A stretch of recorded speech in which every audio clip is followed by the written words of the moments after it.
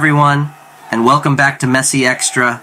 Yes, Taawon fans chanted Messi Messi as their team beat Ronaldo's Nassr 2-0 in the Saudi Professional League on Saturday.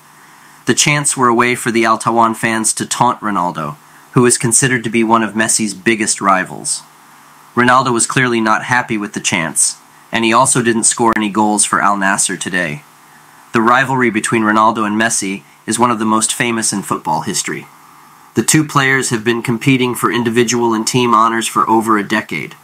The chants from the Taawon fans were a reminder of this rivalry, and they showed that Ronaldo is still a target for taunting even in his new league.